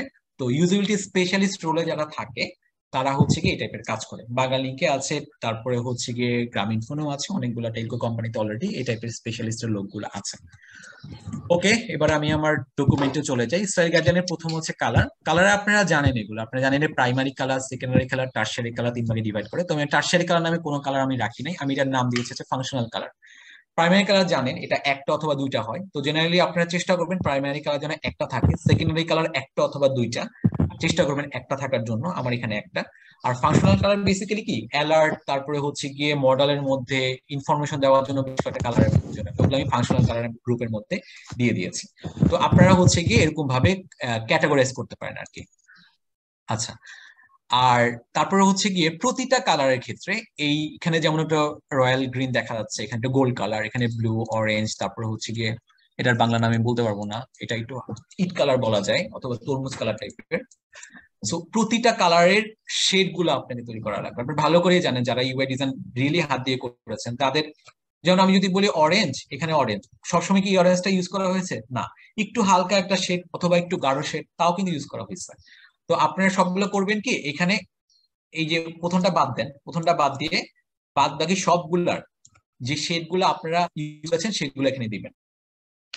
এখানে একটা পয়েন্ট আমি আপনাদের বলে রাখি, কালার এটা কখন করে, আমি পুরার প্রোডাক্ট ডিজাইন করার পরে কিন্তু আমি ডকুমেন্টটা বানাবো, না ইউআই ডিজাইন গুলা স্ক্রিন গুলা তৈরি করার আগে এই ডকুমেন্টটা বানাবো? অনেকে আগে করে, অনেকে পরে করে, আমি সবসময় এই ডকুমেন্টটা পরে করি। এর কারণটা হচ্ছে একটু খেয়াল করে দেখবেন, সবুজের ক্ষেত্রে যে কয়েকটা শেড আমি এখানে দিয়েছি, এই গোল্ডের ক্ষেত্রে সে কয়েকটা শেড আমি দিই নাই এখানে। যারা আগে করে তারা দেখা যাচ্ছে সবুজের 10টা শেড বানায় রাখে, আর যারা পরে করে তারা ঠিক যে শেড গুলা ব্যবহার করছে সেগুলাই তারা দেয়। 10টা শেডের ক্ষেত্রে আমি বানায় রাখতে পারতাম, 10টা শেডের ক্ষেত্রে আমার দেখা গেছে এখানে 1 2 3 4 5 6 শেড ব্যবহার করছে, বাদ বাকিগুলো একটাও ব্যবহার করে নাই, খামাখাগুলো লাভ নাই কোনো। ঠিক আছে, যেহেতু এটা খুব ফোকাস একটা প্রোডাক্ট। আর যদি গ্লোবাল প্রোডাক্ট হয়, যেটা দেখা যাবে যে আপনিও কোনোদিন থাকবে না ওই সামনে যদি কোনো ইউআই আসে, তখন দেখা যাবে যে হ্যাঁ আপনি সবগুলা শেড বানায় রাখলেন, অন্য কোনো কেউ যদি অন্য কোনো মডিউল ডিজাইন করতে বসে আপনারা এখান থেকে অন্য অন্য কালার নিয়ে কাজগুলো শুরু করে ফেলাবে। তো এই জায়গাটার মধ্যে আপনি আপনার ভাইয়া প্রোডাক্টটার একটা কথা ব্যাপ্তিটা জিজ্ঞেস কতটুকু। করতাম। হ্যাঁ প্লিজ। আচ্ছা ভাইয়া, আমি যদি কালার শেডটা, কালার প্যালেট যেটা বলা হচ্ছে এখানে, জি আমি কালার প্যালেট হিসাবেই মানে চিনি আর কি, পরিচিত, বা এই কালার প্যালেট হিসাবেই বলি আচ্ছা, আমি ওকে, নো অল ইস্যু। টাইম। হ্যাঁ হ্যাঁ, তো এই কালার প্যালেটটা যদি আমি একবারে নিয়ে কাজ করি, তাহলে এটা বেটার হয় না? যে আমি তখন কালার বিভিন্ন রকম ভাবে চেঞ্জ করে আমি দেখতে পাচ্ছি যে আসলে আমি কোন কালারটা ব্যবহার করলে আমার এই প্রোডাক্টটা অবভিয়াসলি কিভাবে ফুটে উঠছে। অবভিয়াসলি, কিন্তু সেটা আপনাদের এই ডকুমেন্টে এখন ঢুকবে না, সেটা স্টিল আপনি কিন্তু এখনো টেস্ট করতেছেন কোন কারণটা। যেমন হচ্ছে সবুজের এই শেডটা, স্পেসিফিক শেডটা আসার আগে কিন্তু আমাকে কয়েকটা শেড নিয়ে ট্রাই করা লাগছে হ্যাঁ, সবুজের তো আমার। অনেকগুলো কালার আছে। এক্স্যাক্টলি, যখন আমি দেখছি যে হ্যাঁ 3টা 4টা স্ক্রিন হয়ে গেছে অথবা 5 6টা ডিফারেন্ট ডিফারেন্ট স্ক্রিন চলে আসছে, তখন আমি আচ্ছা এইখানে তো ওই সবুজটা মানাচ্ছে না, আমি একটু গাঢ় করে দেখি। ঠিক আছে, সো হ্যাঁ আমি হ্যাঁ কিন্তু অলরেডি কিন্তু আমি প্রোটোটাইপিং করতেছি আমার ডিজাইনের মধ্যেই। তাহলে ব্যাপারটা কি দাঁড়াইলো, আমি কিন্তু এইখানে ফাইনালি বসানোর আগে আমি মেইন ডিজাইনের মধ্যে আরেকটা আর্টবোর্ড তৈরি করব, আরেকটা আমি ফ্রেম তৈরি করব, যেখানে আছে সবুজের কয়েকটা ভার্সন থাকবে, কিন্তু আমার শেষ পর্যন্ত ডিফাইন হয়ে যাবে, বাদগুলো ফালাই দিয়ে আমি যখন ফাইনালি যেটা হয়েছে সেটা এখানে রেখে দেবো, বাদগুলো রাখবোই না আমি আর। আচ্ছা, মানে ঠিক আপনি আছে, হলো ফাইনাল ভার্সনটা শুধুমাত্র রেখে দিতে বলছেন, তাই তো? হ্যাঁ, এইটা ফাইনাল ভার্সনটা আমি এখানে রাখবো, বাদ বাকিগুলো রাখার দরকার নেই, কিন্তু এগুলো ইউজই হয় নাই আমার মধ্যে। জি কিন্তু জি। আপনি যেটা বলছেন সেটা আমার ক্ষেত্রেও হয়, আমার টিমের সবার ক্ষেত্রেই হয়। যখন আমি জানি না সবুজের কোন শেডটা বেস্ট ফিট করবে, তখন আমি হ্যাঁ বিভিন্ন শেড নিয়ে কাজ করতেই পারি। সামটাইমস দেখা যায় যে সবুজটা বাদ দিয়ে পার্পল কালার চলে আসে, হতেই পারে। তবে হ্যাঁ, এটা এটা বেসিক একটা মেজর ফল্ট, আপনি যে প্রোডাক্ট তৈরি করে আসছেন, আপনি ইউজার কারা, আপনি সবুজ থেকে পার্পলে কেন যাচ্ছেন, এটা বড় ধরনের একটা ল্যাকিং ছিল আপনার। এই যে সবুজ থেকে পার্পলে যাওয়ার মধ্যে বড় ধরনের একটা ইউজার মাইন্ডসেট শিফটিং কিন্তু। ঠিক আছে, বাট সেটা আমি পরে ডিসকাশনে যাচ্ছি, এটা আমি এখন যাওয়ার কোনো দরকার নেই। মানে সো আসলে আমরা অ্যাকচুয়ালি কি, প্রথমে আপনার মতোই করি। হ্যাঁ, অ্যাকচুয়ালি কি ভাই, কালার সেন্স আমার খুবই বাজে, খুবই বাজে, বাট তারপরও চেষ্টা করি আর কি যে ভালো কিছু করার জন্য। এই জন্য হয়তো বা আমি কালার কনফিউশনে থাকি, সেন্সটা, যার কারণে আমার কালার প্যালেট একবারে হ্যাঁ বেশি করে এটা নিয়ে কাজ অ্যাকচুয়ালি, করতে হয়। এটা এত সহজও না। যেমন আমি একটা এক্সাম্পল অনেক বলি, কঠিন কাজ ভাই, অনেক কঠিন। অনেক কঠিন মানে কেমন কঠিন একটা নলেজ শেয়ার করে। আমি চিনি মাইক্রোসফটের একজন লোককে, ও কালারের উপর পিএইচডি করা। সো হোয়াট আই সেই, কালারের উপর পিএইচডি, এবং উইন্ডোজ এর আর্লি ভার্সন গুলোতে যে লোগো গুলো আসছে, তার কাজই হচ্ছে কি ওই জায়গায় কালার বসানো, আর কিচ্ছু না। এবং সে একবার বাংলাদেশে আসছিল, বাংলাদেশে এসে বার্জার আর জানি কোন কোম্পানির মানে মানে প্ল্যাটফর্মে তারা সে একটা কোর্স নিচ্ছিল, একটা দুটো কোর্স নিচ্ছিল, এবং খুব ভালো মানে কোর্স ছিল। বাট এটা অনেক আগের ঘটনা, আজ থেকে 10 থেকে 15 বছরের ঘটনা, আমি আমার সিনিয়রের কাছ থেকে ঘটনা শুনছি। ওই লোক আচ্ছা এখন মাইক্রোসফটে আছে কিনা আমি জানি না। সো কালার এত সহজ জিনিস না, কালার দিয়ে যে কত খেলা খেলা যায়, যারা আমি জানি না এখানে বিজনেসে কোনো লোক আছে কিনা, মার্কেটিং এর স্পেশালি যদি কেউ এসে থাকে, সে এখনই কালার নিয়ে যদি আমি কথা বলতে বলি সে 30 মিনিট কথা বলতে পারবে, যে কালার দিয়ে কিভাবে হচ্ছে কনভার্ট করা যায়, কিভাবে সেলস বাড়ানো যায়, কিভাবে হ্যাঁ। ইউজারদের অথবা কাস্টমারদের হুক করানো যায়। ঠিক আছে, সো এটা অ্যাকচুয়ালি আমাদের ক্ষেত্রে আমরা যখন এই কালার নিয়ে শুরু করি আমরা অতটা ভালো না, কিন্তু কাজ করতে করতে হয় না, চলে আসে, এটা ব্লাডে চলে আসে, এটা নিয়ে টেনশন করার কিছু নাই। ইভেন ইভেন প্রত্যেকটা কোম্পানির নাম রাখার পেছনেও কালারের অনেক প্রভাব থাকে। কালারের অনেক প্রভাব থাকে, এক্স্যাক্টলি। সো এই যে মজার মজার লার্নিং গুলো আপনারা নিচ্ছেন, তো এইগুলাও কিন্তু আপনাদের এই ডিসিপ্লিনের ক্ষেত্রে এগুলা কেউ কখনো আপনাদের বলবে না, নিজ থেকে নিতে হবে। হ্যাঁ, তো জি ভাই। আর এই জিনিসগুলো আপনার আরেকটা ইউএক্স ডিজাইনের কাছ থেকে নিতে পারেন। ওই যে আমি সবসময় একটা শুনে কাজ করে যে আমি সবসময় নিজের ট্রাইবের লোকদের কাছ থেকে যত না পেয়েছি তার চেয়ে বেশি পেয়েছি হচ্ছে আমার উপরে অথবা নিজের ডিসিপ্লিনে যারা আছে তাদের কাছ থেকে। তো এই কথাগুলো আপনারা খুব কম লোকের কাছ থেকে শুনবেন, বাট এটাই রিয়েল ফ্যাক্ট। বাংলাদেশের ক্ষেত্রে এটাই একটা বড় বড় একটা ফ্যাক্ট যে ডেভেলপার টিম, আমি জানি না আপনার ডেভেলপার এখানে অনেকে থাকতে পারে, আপনি দেখবেন বাংলাদেশে খুব সুন্দর ডেভেলপার একটা কমিউনিটি আছে, তারা মিট আপ করে, তারা নলেজ শেয়ার করে, তারা অনেক কম্পিটিশন করে, কিন্তু আমাদের এটা এই সেক্টরের ক্ষেত্রে অত ভালো কিছু এখন পর্যন্ত নাই আসে ভাই, নাই। নাই ভাই। সেগুলো অনেকগুলা সাইকোলজিক্যাল ইস্যু আছে, কজ এই সেক্টরে যারা আসে তাদের একটা ব্যাকড হচ্ছে গ্রাফিক ডিজাইনার, একটা বড় জি রকমের পোর্শন গ্রাফিক ডিজাইন থেকে আছে, যারা এর আগে অ্যাড এজেন্সিতে কাজ করতো। বুঝতে হবে তারা কোন জায়গা থেকে আসছে। আর এই টাইপের লোকগুলো না অনেক ক্রিয়েটিভ, আর এত হাইলি ক্রিয়েটিভ লোকগুলো না জেনারেলি সাধারণত অন্যের মতামত নেওয়ার ক্ষেত্রে অনেক খুঁতখুঁতা থাকে। ঠিক জি আছে, ভাই, শুনতে যদি মনে করেন যে আমি এক্স্যাক্টলি। অনেক দাম্ভিকতার সাথে কথা বলতেছি, এক্স্যাক্টলি আমি দাম্ভিকতার সাথে কথা বলতেছি না, আপনাদেরকে রিয়েল সিনারিওটা জানতে হবে, তাহলে আপনি প্রপার স্টেপটা নিতে পারবেন। রিয়েলিটি এবং বাস্তবতা না মেনে নিলে আপনাদের অনেক সমস্যা হবে। তো ওই বাস্তবতা গুলা সবটুকু আপনারা যাদের কাছ থেকে যা পান সেগুলা আপনারা যাচাই করবেন এবং হচ্ছে মেনে নিয়ে আপনার কারেক্ট স্টেপটা নিবেন। ঠিক আছে, এটাই ওকে, মুভিং বাস্তব, ফরওয়ার্ড। এটাই বাস্তবতা ভাই। মানে আপনি একটা ডিজাইন এক্স্যাক্টলি। করেছেন, আপনার ডিজাইন আমার ভালো লাগবে না, আমি যেটা করছি ওটা আমার কাছে ভালো লাগবে। না এগুলা অবশ্য ইউএক্স ডিজাইনারদের মাইন্ডসেট কিছু আছে যে ওগুলা নিয়ে আমি মাঝে মাঝে অনেকের সাথে কথা বলি যে আহ, একটা বিহেভিয়ার হলে বলে না যে আমরা ছোটকালে পড়তাম সময়ানুবর্তিতা, গুড বিহেভ, সত্যবাদিতা, ঠিক আছে, এরকম কিছু স্পেসিফিক হিউম্যান ক্রাইটেরিয়া আছে যেগুলো ইউএক্স ডিজাইনে থাকা লাগে, যেটা অন্য ডিসিপ্লিনের লোকদের না থাকলেও চলে।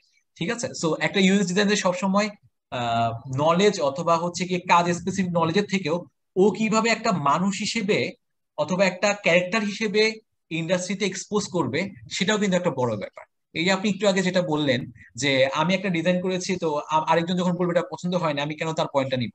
সো একটু ভালো করে খেয়াল করবেন, একটা কথা বলে রাখি, ইউএক্স ডিজাইনাররা কখনো নিজের ডিসিশনে কাজ করে না।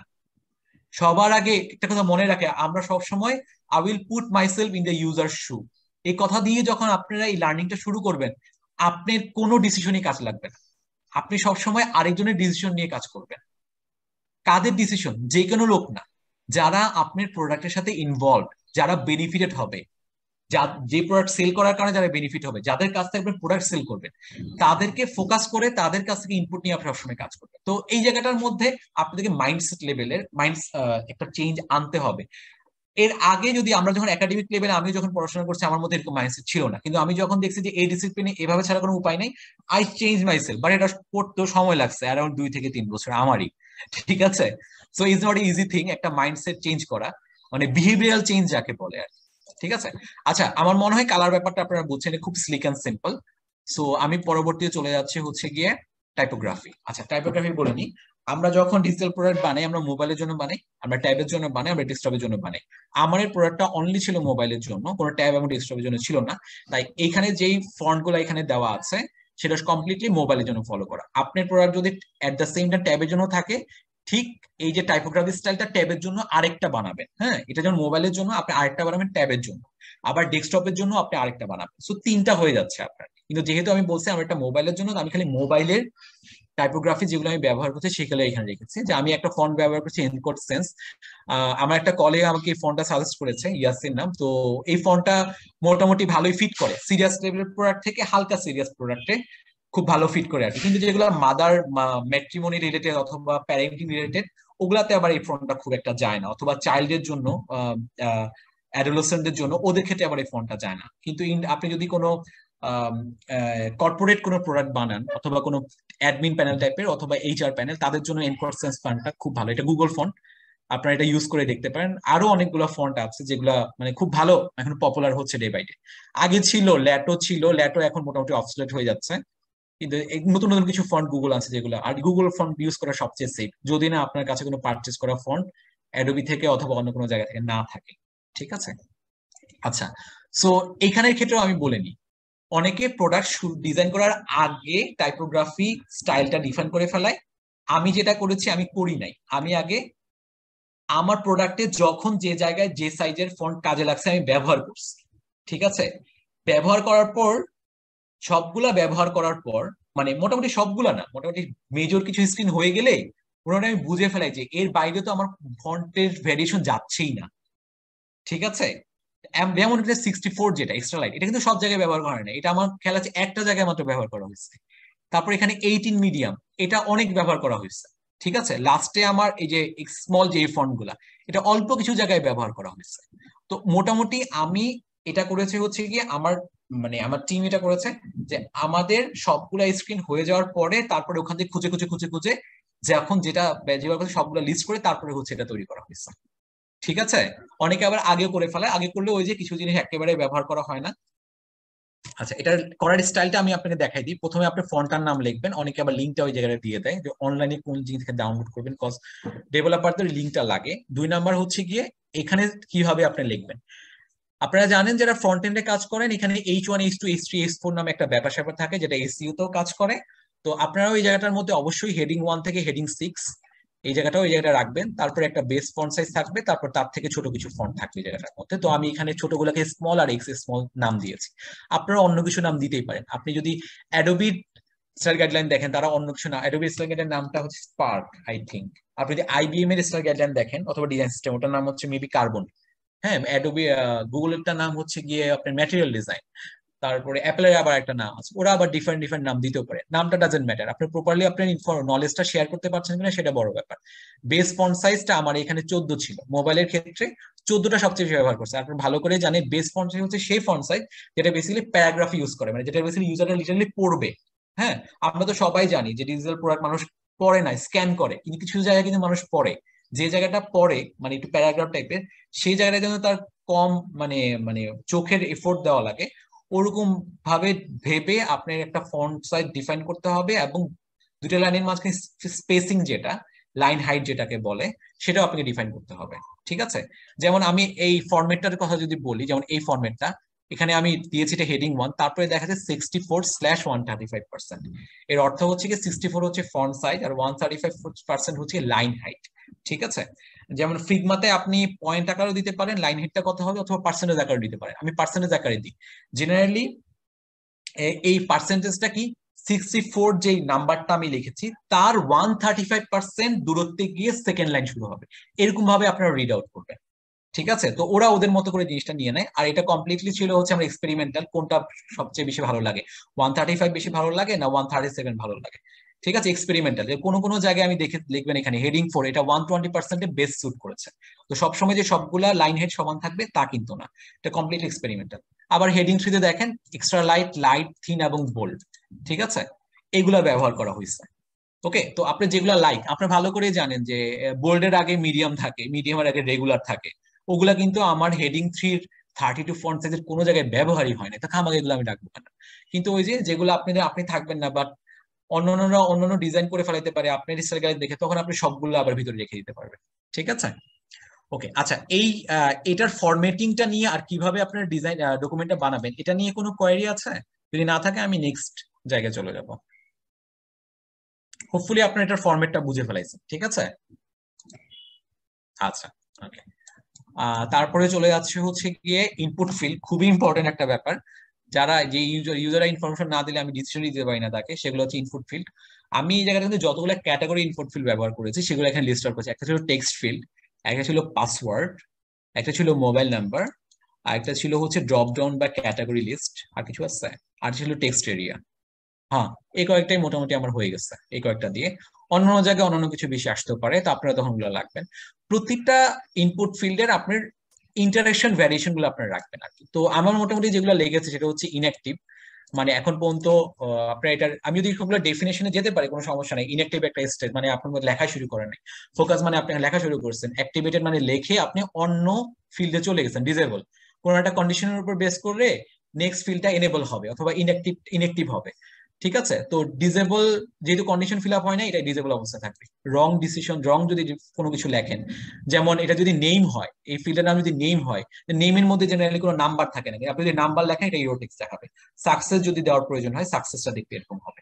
ঠিক একইভাবে পাসওয়ার্ড গুলো আমি এখানে দেখিয়েছি কিরকম কিরকম ভ্যারিয়েশন আসতে পারে। Inactive, focus, activated, invisible, activated, visible, মানে কখন যদি পাসওয়ার্ডটা দেখতে চায় না দেখতে চায়, ডিজেবল আর ইরোর। ঠিক আছে?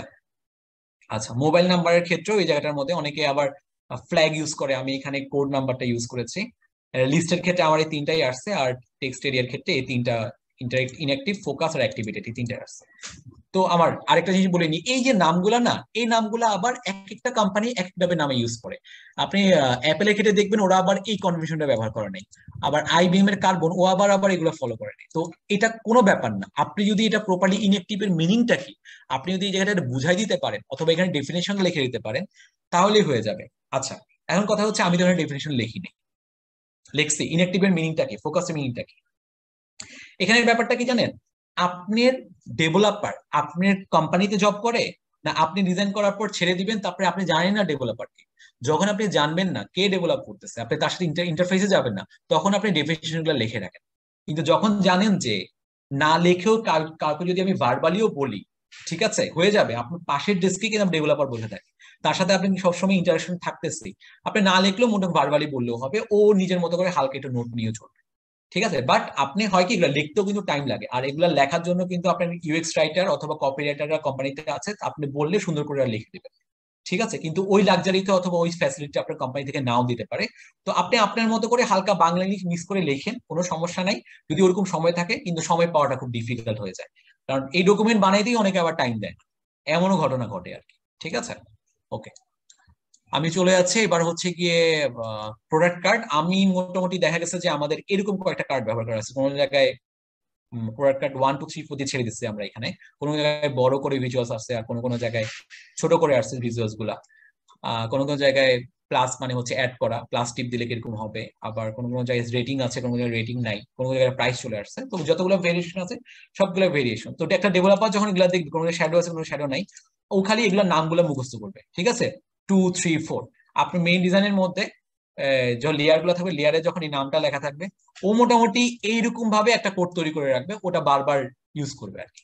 ঠিক আছে, ও প্রতিটি স্ক্রিনে গিয়ে গিয়ে বারবার কোড করবে না, এখান থেকে মোটামুটি দেখে স্পেস গুলা, হ্যাঁ, কিভাবে কিভাবে আপনি বাম পাশে ডান পাশে উপর নিচে কিভাবে প্যাডিং মার্জিন এগুলো ব্যবহার করছেন, ফন্ট সাইজ, কালার, সবটুকু আইকন গুলা কি আছে সবটুকু নিয়ে নিয়ে সে একটা মোটামুটি একটা টেমপ্লেট বানায় রাখবে আর এটার জন্য। সো এটা তার জন্য কাজগুলো অনেক সহজ করে দিবে যখন দেখবে যে আচ্ছা এগুলোর বাইরে তো নাই।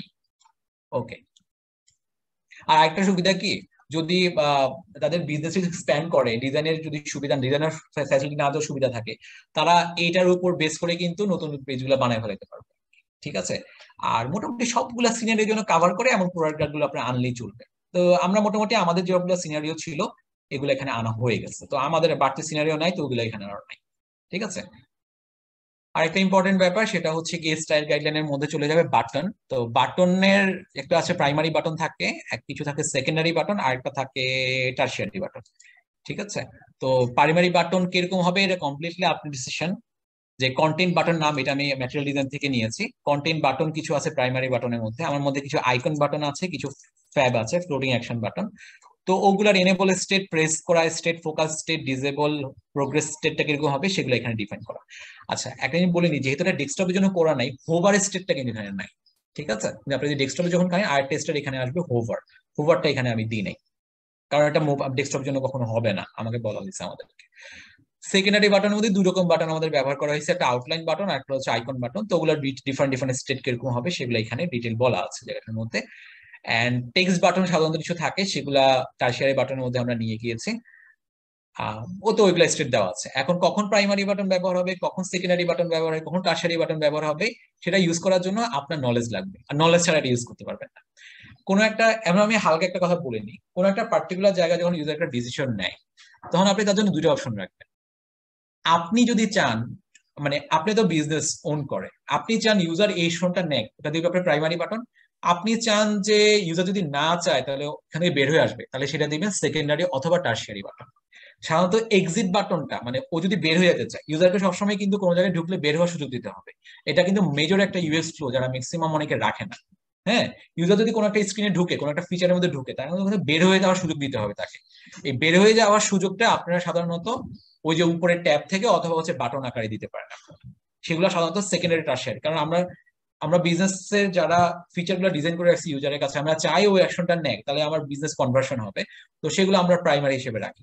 তো আমি যে মেসেজটা আপনাকে দিয়েছি সেটা হচ্ছে যখন দুইটা অ্যাকশন হবে, আপনি চান ইউজার এই অ্যাকশনটা নেক। যেমন মনে করেন ডিলিট, আপনি চান না ইউজার ডিলিট করুক, ঠিক আছে?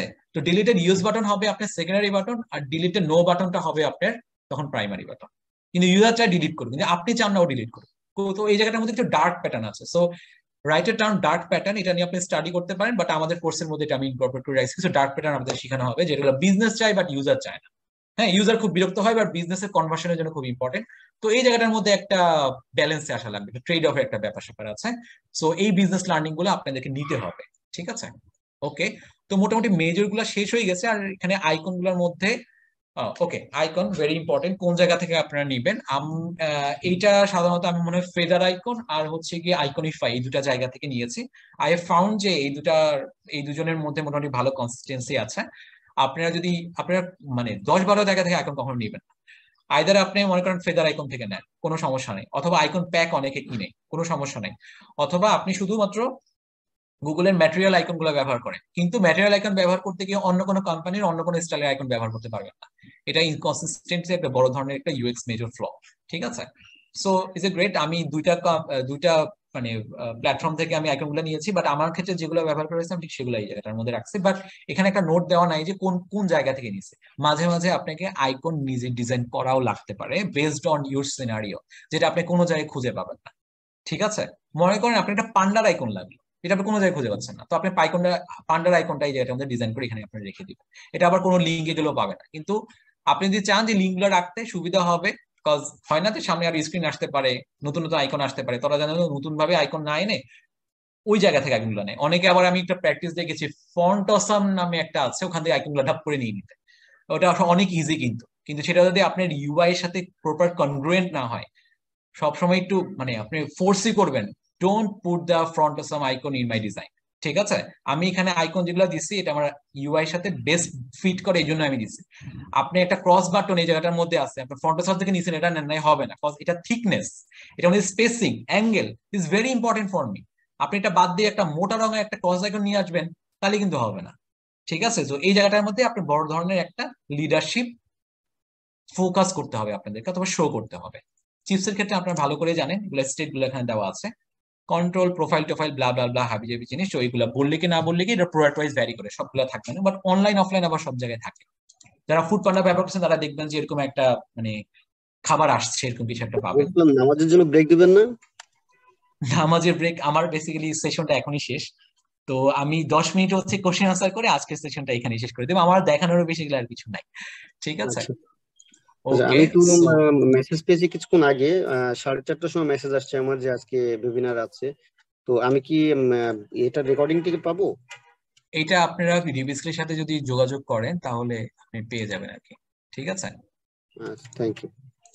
ওকে, সো আমার ডিসকাশন হালকা হালকা পাতলা আজকে এতটুকু পর্যন্তই। তো এবার আমি কোশ্চেন আনসার সেশনটাতে যাচ্ছি। তো please ask me, better hand raise করে ভালো হয়, আমি একজন একজন করে পিক করে কোশ্চেন করবো আর কি। কোশ্চেন আনসার গুলো চেষ্টা করবো ডিসকাস করার জন্য। থ্যাংক ইউ ভাইয়া, আপনার এক্সপ্লেনেশন অনেক বেশি সুন্দর, অনেক কিছু বুঝতে পারলাম। So thank you so much. আমি আগে ডিজাইনটা তো আপনাদের দেখাই নাই, এটা একটু দেখাই যাই, মানে এটা তো দেখাইতে কোনো সমস্যা নাই, কজ অলরেডি ডেলিভার্ড। স্ক্রিনে দেখা যাচ্ছে? আসছে ভাইয়া। ওকে, একটু দেখে নেন, মানে এটা দেখানোর কোনো দরকার নাই আমার যদিও, কিন্তু এগুলো না, না, ব্যবহার করা হয়েছে দেখা কোন জায়গায় সেটাও একটু দেখে নেন, ঠিক আছে? এটা তো ওকে, কম্পোনেন্ট পেজে আছে এখন। হ্যাঁ, না ওটা মেইন ডিজাইনের মধ্যে আছে, আমি মেইন ওকে, ডিজাইনের মধ্যে। সো এইটা ছিল আমাদের মনে হয়, এটা কি ছিল, স্প্ল্যাশ স্ক্রিন।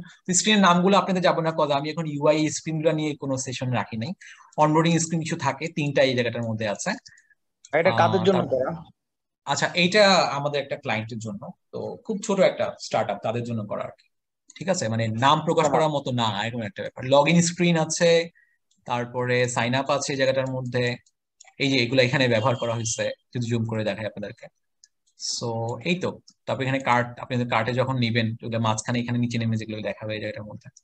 তারপরে ডিটেল মানে product listed page, filter page, এটা মনে হয় সার্চের ব্যাপার। তারপরে এটা হচ্ছে প্রোডাক্টের ডিটেল পেজটা, description, nutrients, how to cook review. তারপরে যদি কোনো রিভিউ না থাকে পেজটা এমটি স্টেট বলে, এটা নামটা লিখে রাখেন, এমটি স্টেটের পেজগুলো আপনি ডিজাইন করা লাগবে। এটা কি ছিল, অর্ডার সামারি একটা পেজ ছিল। তারপরে এটা হচ্ছে কুপন অ্যাড করা, অর্ডার এগুলো যদি ক্যান্সেল করতে চান, আমি এগুলো চাই না, 4টা থেকে 3টা নিবো, এরকম একটা ব্যাপার। চেক আউটের সময় আপনি শিপিং অ্যাড্রেস দেওয়া লাগবে, পেমেন্ট মেথড দেওয়া লাগবে, বলা থাকলে বলতে হবে। এটা হলো এরকম। আর একটা ছিল হচ্ছে গিয়ে ডেলিভারিটা আপনি 2 ভাগে করতে চান, সেটা আমি শিডিউল স্টার্টআপে আমরা রাখছি, যে 2টা ভাগে ডেলিভারি হবে এই জায়গাটার মধ্যে। সো এই যে 2টা, একটা হচ্ছে 26 তারিখে, একটা 28 তারিখে। আর এখানে পেমেন্ট মেথডটা আছে, এটা একটা ব্রেক হয়েছে বলবো আর কি এখন। আচ্ছা, আর এখানে নোট যদি কিছু লেখা থাকে আপনারা লিখতে পারেন। তারপরে চিয়ার্স। তারপর এখানে আর কি আছে, কার্ড গুলো আছে হচ্ছে কি, যে অর্ডার হিস্টোরি, আগে কোনগুলো আর রিসেন্ট কোনটা, এমটি স্টেটটা আছে, আর অর্ডার ডিটেইলটা এই জায়গাটার মধ্যে আছে, লম্বা একটা পেজ। এই তো, আর কি আছে এখানে, প্রোফাইলটা আছে এখানে, প্রোফাইলকে যদি আপডেট করতে চায়। আর এখানে ব্যাজেস এর কিছু রেস্ট্রিকশন আছে, ব্যাজ গুলো কিভাবে আসবে। এই তো মোটামুটি মোরলেস, খুব ছোট একটা প্রোডাক্ট, বেশি একটা বড় না। নোটিফিকেশনস এর এখানে কিছু আছে। ওকে, নাও কোশ্চেনস। প্রশ্ন ছিল জি আপু, তানিয়া আপু। আমাদের টোটাল, আমার বেশ কিছু কোশ্চেন ছিল, আমি করে ফেলে একসাথে, দেন আপনি অ্যান্সার করেন। ফার্স্ট অফ অল হচ্ছে আমরা টোটাল কয়টা ক্লাস পাবো, বা কোর্সটা অ্যাকচুয়ালি কতদিন লেন্দি হবে? আমার যতটুকু মনে পড়ে আমরা শুধু ক্লাস কবে শুরু হবে সেটা মেনশন করা। এন্ড আমরা যেহেতু এই কোর্সটা করব, তাহলে অফকোর্স আমি ফার্দার এটা নিয়ে কিছু করতে চাই। সো আমি কোথায় অ্যাপ্রোচ করতে পারি, বা আমি যদি কোথাও অ্যাপ্রোচ করি, কোনো প্রবলেম ফেস করার পর আমাকে গাইড করা বা রেফার করা, এই ধরনের কোনো হেল্প কি আমি পাবো ফিউচারে? 2 নাম্বারটা বুঝিনি আরেকবার। সাপোজ আমি যেহেতু কোর্সটা করছি, আমি তো ফার্দার এটা নিয়ে কিছু করতে চাই, কোথাও জব করা। আচ্ছা আচ্ছা আচ্ছা আচ্ছা, হ্যাঁ হ্যাঁ, ও হ্যাঁ, ওকে, বুঝতে পেরেছি। এই 2টা। জি। আচ্ছা, কোর্সটা আমি একটু বলে নিই। আমরা কিন্তু মানুষ, ঠিক আছে, যদিও আমার একটা ডিফাইন করা আছে অ্যারাউন্ড 2.5 মাসের মতো, ঠিক আছে। 2.5 মাস কম কোনোদিনও এখন পর্যন্ত হয় নাই। যখন দেখা গেছে যে আমরা তো বেসিক্যালি একটা টিম হিসেবে, মানে আমি কখনো ক্লাস এগুলো বলি না, আমি এগুলোকে নলেজ শেয়ারিং অথবা অ্যাজ এ টিম, আমরা ইউনিভার্সিটি যেরকম গ্রুপ করি না, গ্রুপে পড়াশোনা করতাম না, ঠিক সেরকমই ওরকম ভাবে একটু ফ্রেন্ডলি একটা এনভায়রনমেন্ট রাখার চেষ্টা করি আমি। তখন আমাকে কেউ টিচারও মনে করে না, ঠিক আছে, তারা মনে করি যে পার্ট অফ দ্যাম। সো একসাথে পড়াশোনা করতে গেলে অথবা নলেজ নিতে গেলে না, সবসময় টাইম বেস অনেক সময় হয় না। তো যেটা 2.5 মাস অথবা 3 মাসের যে প্ল্যানিংটা, মাঝে মাঝে দেখা গেছে আমাদের 8টা 5টা ক্লাস এক্সটেন্ড করা লাগছে ফর সেক অফ আওয়ার, আমাদের জন্য লাগছে। তখন আমরা ডেভিসকে অ্যাপ্রোচ করি, বলি যে আমাদের আরো 4টা 5টা ক্লাস বাড়তি লাগবে, আপনারা অ্যালাউ করবে কিনা। তারা এটাতে কমপ্লিটলি 100% হ্যাপি থাকে যে হ্যাঁ, শিখার জন্যই তো, কোনো সমস্যা নাই। তারা এটা এক্সটেন্ড করতে কোনো মানে ফিল করে না যে হ্যাঁ এক্সটেন্ড করা যাবে না। তো আমরা আমাদের মতো করে এটা যতটুকু প্রয়োজন হবে, আমাদের জন্য যতটুকু প্রয়োজন হবে আমরা অতটুকু এক্সটেন্ড করিনি। যদি মনে করেন বাড়তি কিছু লাগবে যেটা আমার কোর্সের মধ্যে রাখি নাই, বাট চলাকালীন সময়ে আমাদের মনে হয়েছে যে আমাদের টিমের মধ্যে কিছু নলেজ যেটা আমি মনে করছি নাই অথবা সবাই বলতেছে নাই, তখন আমি এটাকে ইনকর্পোরেট করি, আমি পার্সোনালি কিছু স্টাডি করি, বাট তারপরে হচ্ছে গিয়ে এটাকে দিয়ে ইনজেক্ট করি আর কি। আর 2 নাম্বার হচ্ছে গিয়ে অবভিয়াসলি আপনি যখন এখানে কোর্স চলাকালীন সময়েও, আমাদের সময় দেখা গেছে কোর্স চলাকালীন সময় অনেকে ফ্রিল্যান্সিং করছিল, আমি এনকারেজ করি বেসিক্যালি। আমার খেয়াল আছে আমি যখন এমবিএ করি, আমি সায়েন্স ব্যাকগ্রাউন্ড থেকে, বাট আমি এমবিএ করেছি। তো এটা কেন করেছি সেগুলো আমি আপনাদের শেয়ার করবো আপনাদের সাথে। তো তখন কিন্তু আমি এমবিএ করার পাশাপাশি কিন্তু আমি এই ডিজাইন রিলেটেড কাজগুলোর মধ্যে ইনভলভ ছিলাম। হ্যাঁ, তো আপনারাও, আমি আপনাদের ফোর্স করবো এটারে আপনারা ইনভলভ হন, এবং ইনভলভ হতে সুবিধা যেটা হবে, আমাদের মধ্যে আমরা যে জিনিসগুলো শিখতেছি আপনি অ্যাপ্লাই করে সেটা বেনিফিট পাচ্ছেন কিনা আমরা কোর্সে অটোমেটিকলি পেয়ে যাবো, এবং সবাই সেটা শিখতে পারবে। তো basically we encourage all the time যে আপনি অ্যাপ্লাই করেন, আমিও আপনাকে হেল্প করবো এই কোম্পানিতে অ্যাপ্লাই করার জন্য। অথবা আমার যদি কোনো কেউ চায় যে কোন একটা ইউআই ডিজাইনার শর্ট টার্মের জন্য লাগবে, 1-2 মাসের জন্য কোনো প্রোডাক্টের জন্য অথবা টিমে কাজ করার জন্য, আমি আপনাদেরকে রেফার করে দেবো। ঠিক আছে, আপনারা কাজ করবেন, কোর্স করলে এটা আমাদের কোর্সের জন্য সবার জন্য বেনিফিট হবে। ঠিক আছে ভাইয়া, কয়টা প্রজেক্ট থাকবে আর কি, কেস স্টাডিজ এর ব্যাপারগুলো যদি একটু শেয়ার করতেন, যে আমরা মানে ফুল কোর্সে কয়টা কি শিখবো, বা কোর্স শেষে আমাদের পোর্টফোলিওটা কিরকম দাঁড়াবে? এর আগে আমাদের যেটা ছিল হচ্ছে গিয়ে আমরা একটা ফুল একটা প্রোডাক্ট একেবারে রিসার্চ থেকে শুরু করে, রিসার্চ তো না, এটা বিজনেস রিকোয়ারমেন্ট থেকে শুরু করে একেবারে প্রোটোটাইপিংটা পুরোটা আবার মনে শেষ করতে পারিনি, বাট প্রোটোটাইপিং পর্যন্ত মানে একটা পার্টিকুলার প্রোডাক্ট আমরা ফুল কমপ্লিট করছি। আর তারপরে অ্যাডমিন প্যানেল আর একটা মনে হয় কোনো একটা মানে চাইল্ড ট্রাফিকিং এর কোনো একটা অ্যাডমিন প্যানেল আমরা অ্যাডমিন প্যানেল চাইল্ড ট্রাফিকিং এর জন্য এবং এইচআর কোনো একটা মডেলের জন্য। এটা করার আমরা সুযোগ হয়েছে পুরাই এর মধ্যে। তো একটা ফুল প্রোডাক্ট আপনাদের করানো হবে, ঠিক আছে, এটা কোনো মিস নাই। আর এটা করানো হবে এই কারণে যে আমরা যে নলেজ গুলো নিতে থাকবো না, সেগুলো ওই প্রোডাক্টের মধ্যে ইনকর্পোরেট তো করা লাগবে, খালি তো শিখলে হবে না, অ্যাপ্লাই তো করতে হবে। তো একটা প্রোডাক্টের ফুল লাইফ সাইকেলের মধ্যে আপনি যে নলেজ গুলো পাচ্ছেন সেগুলো কন্টিনিউয়াসলি ইনকর্পোরেট করতে গেলেই বুঝতে পারবেন যে হ্যাঁ, আপনি যখন আলাদাভাবে কাজ করবেন তখন এটার বেনিফিটটা মানে ইম্পর্টেন্সটা কতটুকু। তো একটা ফুল প্রোডাক্ট এটা ম্যান্ডেটরি। তারপরে যেটা হবে আপনাদেরকে যেটা আপনাদের কোর্সের সাবমিশনে যেটা, তখন আপনাদেরকে আরেকটা প্রোডাক্ট সাবমিট করা লাগবে, ঠিক আছে। তো ওখানে আবার দুইটা প্রোডাক্টের কাজ হলো। আর এই দুইটা প্রোডাক্টের মাঝখানে আপনার ছোট ছোট প্রোডাক্টের মাঝখানে কিছু কিছু মানে মডিউল, হালকা পাতলা ছোট ছোট মডিউল, এটা আপনাদেরকে অ্যাসাইনমেন্ট হিসেবে দেওয়া হবে।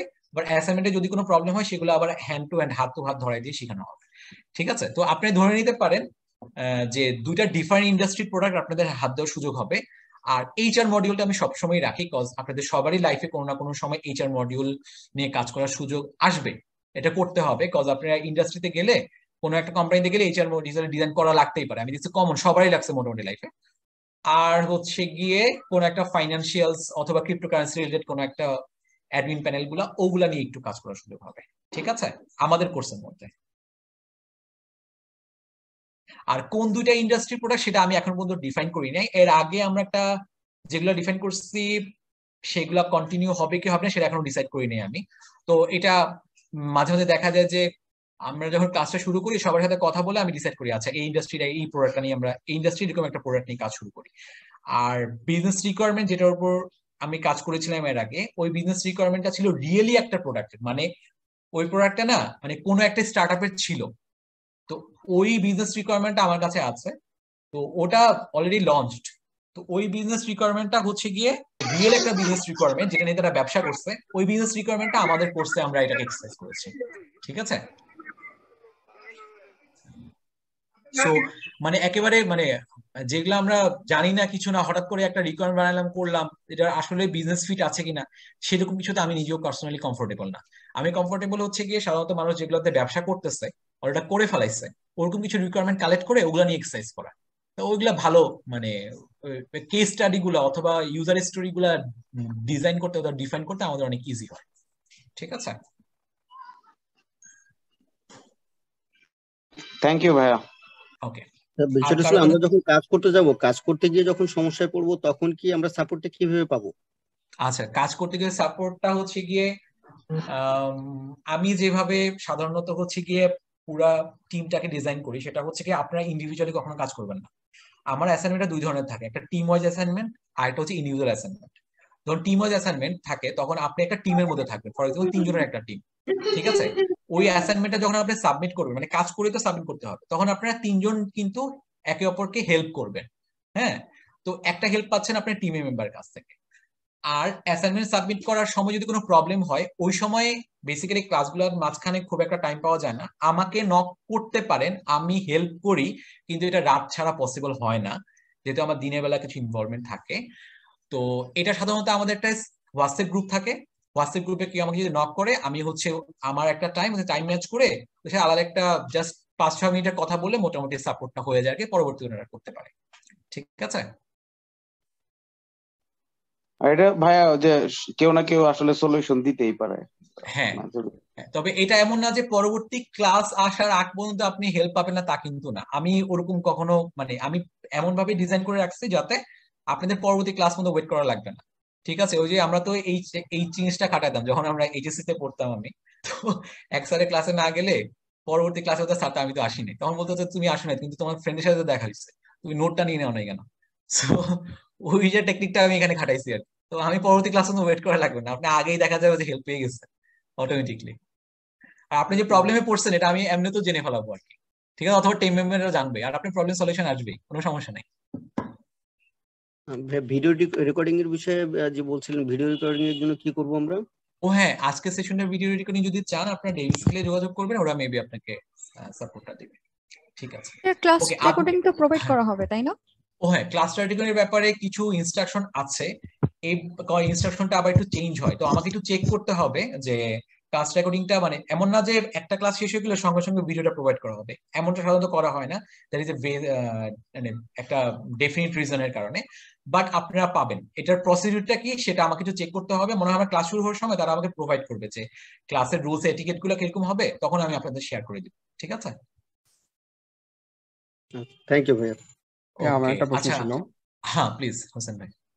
আচ্ছা জি, আমরা যে প্রজেক্টটা করবো, আপনি যে বললেন যে আমরা একটা বা দুটা প্রজেক্টের মধ্যে পুরোপুরি ইনভলভ হব, তো এই প্রজেক্টের মধ্যে কি আমরা ইউজারকে কোনোভাবে ইনভলভ করতে পারবো? ইউজারদের ইনভলভ করার সুযোগটা একটু কম। তার কারণটা হচ্ছে এটা ইউআই ডিজাইনের একটা কোর্স, ইউএক্স ডিজাইন না। একটু মার্ক করে রাখেন আমি যে কথাটা বলছি, এটা কিন্তু ইউএক্স ডিজাইনের কোর্স না, ইউআই ডিজাইনের কোর্স। আচ্ছা, এবার যেহেতু আমাদের সুযোগ আসছে আমি যে দুইটা কথা বলিনি, ইউএক্স ডিজাইন আর ইউএক্স ডিজাইন সেম জিনিস না। ঠিক আছে? ইউএক্স ডিজাইনের কোর্সটা, ইউএক্স ডিজাইন যে জিনিস এটা আপনারা কিভাবে পাবেন, ছোটবেলায় আমরা সেট পড়ছি না, সেট উপসেট। তো উপসেট হচ্ছে ইউআই ডিজাইন, ইউএক্স ডিজাইন হচ্ছে কি সার্বিক সেটটা। ঠিক আছে? তো ইউজারকে ইনভলভ করে কারা? ইউএক্স ডিজাইনাররা অথবা ইউজার রিসার্চাররা, যেটা আমাদের কোর্স কারিকুলামের মধ্যে নাই। ঠিক আছে? কিন্তু এটা আমাদের, যেহেতু আমরা অনেকদিন ধরে ক্লাস করব, আপনারা কিভাবে ইউজারদের ইনভলভ করবেন আপনার ইউআই এর মধ্যে, সেটা অলরেডি আমি আপনাদেরকে শিখাই দিব। ঠিক আছে? কিন্তু আপনাদের কোনো ডেফিনিট অ্যাসাইনমেন্ট থাকবে না যে আপনাদের প্রোডাক্টটা ইউজারদের কাছে ফিডব্যাক এনে দেন যে কোনটা ভালো হয়েছে অথবা রেটিং কেমন। এটা করার সুযোগ এই ইউজিবিলিটি টেস্টিং যেটাকে বলি, যেটা আমি বলছি ইউজিবিলিটি স্পেশালিস্ট একটা রোল আছে, ওই ইউজিবিলিটি স্পেশাল রোলটা প্লে করা আপনাদের মানে এই কোর্সের সুযোগটা নাই। ওই কারিকুলামটা একমাত্র ইউআই ফোকাস করে তৈরি করা হয়েছে। এর একটা কারণও আছে কেন ইউএক্স ডিজাইনটা রাখা হয় নাই, কেন ইউআই ডিজাইন রাখা হয়েছে, এটা একটা কারণ আছে, বাট পরবর্তীতে শেয়ার করা যাবে। তো আপনার কোশ্চেনের অ্যান্সারটা মনে পেয়ে গেছেন না? জি ভাই, থ্যাংক ইউ। আপনাদের যে কোনো কোয়ারির জন্য ডেভিস্কিলকে নক করবেন। আমার সাথে যোগাযোগের যদি কোনো ওরা যোগাযোগের জন্য কোনো পথ ওটা খুলে দেয়, মোবাইল নাম্বার যদি শেয়ার করে, দেন you can connect with me any time. But তার আগে কিন্তু ডেভিস্কিল আপনাকে ফুল সাপোর্টটা দিবে। ঠিক আছে? হোপফুলি কারো কোনো কোশ্চেন নাই। আমার খুব ভালো লাগলো রমজানের সময় 1 ঘন্টা আপনার টাইম স্পেন্ড করছেন, 1 ঘন্টা 15 মিনিট, নামাজের টাইম চলে আসছে। সবাইকে অসংখ্য ধন্যবাদ, সুন্দর একটা সময় কাটানো। আল্লাহ হাফেজ তাহলে। Thank you.